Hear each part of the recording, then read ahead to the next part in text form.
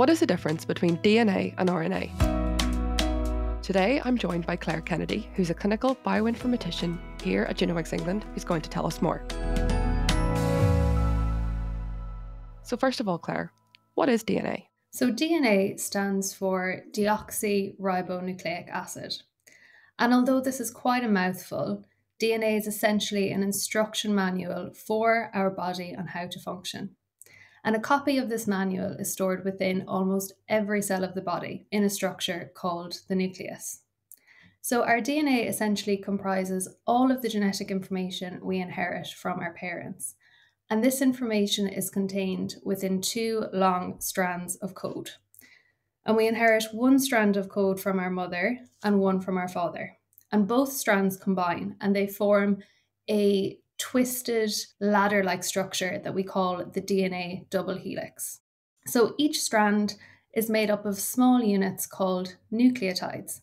And these nucleotides, they differ based on their chemical composition. They can either contain a molecule of adenine, guanine, cytosine, or thiamine. And this is why we often see our DNA sequence represented by the letters A, G, C, or T. And in total, our entire DNA sequence consists of 3 billion of these nucleotides. So as this DNA instruction manual is quite long, it needs to be broken up into smaller sections that the body can read. And that's where genes come in. So a gene is a segment of the DNA and it contains a particular set of instructions, normally on how to make a protein. So proteins are essential for life and they're involved in almost every process within our body. And that is why we have around 20,000 protein coding genes in our DNA. So then, can you tell me what is RNA and how does this differ from DNA? So like DNA, RNA, which stands for ribonucleic acid, is an incredibly important molecule that encodes genetic information, and it's found in all cells of the body. So RNA consists of only a single strand of nucleotide units. And just like DNA, RNA can be represented by 4 letters that reflect the chemical composition of each nucleotide. These 4 letters do differ slightly though, because RNA contains uracil instead of thiamine. So you can distinguish a DNA sequence from an RNA sequence by the presence of the letter U and the absence of the letter T. So while we think of the DNA as the instruction manual for the body that contains all of our genetic code, RNA is the reader of this instruction manual and it helps the cell to carry out these instructions so the proteins can be made. So can you tell me a bit more about this protein production and how are DNA and RNA involved? So protein production all starts in the nucleus with the DNA. So if we want to make a protein, we must first read the portion of the DNA or the gene that contains the instructions to make this protein. So because DNA is so long, it's really tightly packed into our nucleus, and the region we're interested in might not be accessible. So we first need to open this region out. So molecules and enzymes help us open this region of the DNA. And once the gene is accessible, they start to read it and they start to transcribe the instructions that are encoded within the gene into a type of RNA called messenger RNA. So as the name suggests, messenger RNA is the communicator of the instructions contained within our DNA. And this process is called transcription. So the messenger RNA then leaves the nucleus and it enters the main body of our cell, which is called the cytoplasm. And messenger RNA is transported to the ribosome. Now, the ribosome is a piece of machinery which will build the protein and it'll use the instructions that are encoded by the messenger RNA. But we need materials to build the protein, and that's where a type of RNA called transfer RNA comes in. So transfer RNA is instructed to hunt down the building blocks or the amino acids that we need to build the protein, and it brings these back to the ribosome. And then we have a third type of RNA that gets involved called ribosomal RNA. So ribosomal RNA helps the ribosome assemble these amino acids into proteins in a process known as translation. So it really is a group effort between the messenger RNA, the transfer RNA, and the ribosomal RNA. And once the protein has been assembled, it might go through some more processing steps and it's eventually exported by the cell to where it's needed. Okay, so apart from their roles, are there other key differences between DNA and RNA? So as we touched on earlier, the main difference between DNA and RNA is in their structure. So we have DNA is in a double-stranded helical structure, whereas RNA is single-stranded. And because of DNA having this double-stranded helical structure, it's actually much more stable than RNA, which is more susceptible to degradation by enzymes and other molecules. As DNA contains our genetic code, it's much longer than RNA.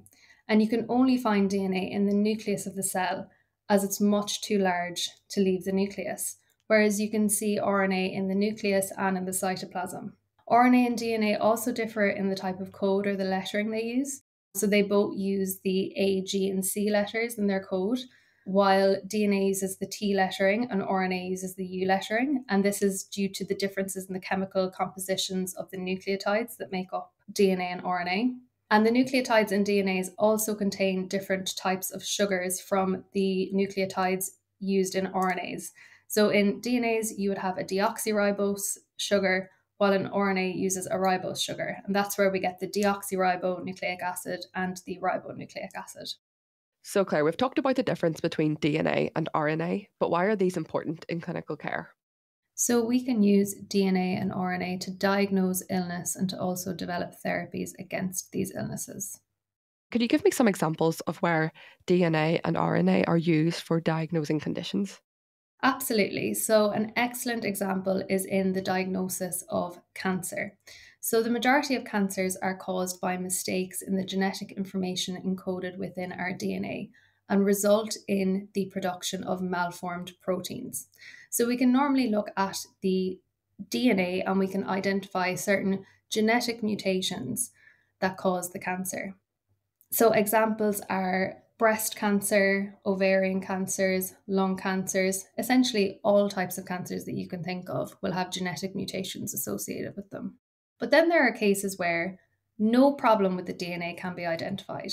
But then when we look at the RNA, we do see a problem. So a particular example was recently shown in breast and ovarian cancer, where a gene that encodes for a protein called BRCA1 was not shown to have any genetic mutations. However, when we looked at the RNA produced from that gene, we could see there are problems with that RNA and essentially identify a genetic cause for that cancer. Could you also give me any examples of where RNA or DNA are being used in therapies? So absolutely. So most of us will have heard of RNA vaccines in recent times, such as those that were generated against COVID-19. And essentially how these vaccines work is they deliver small messenger RNA from the virus into the body.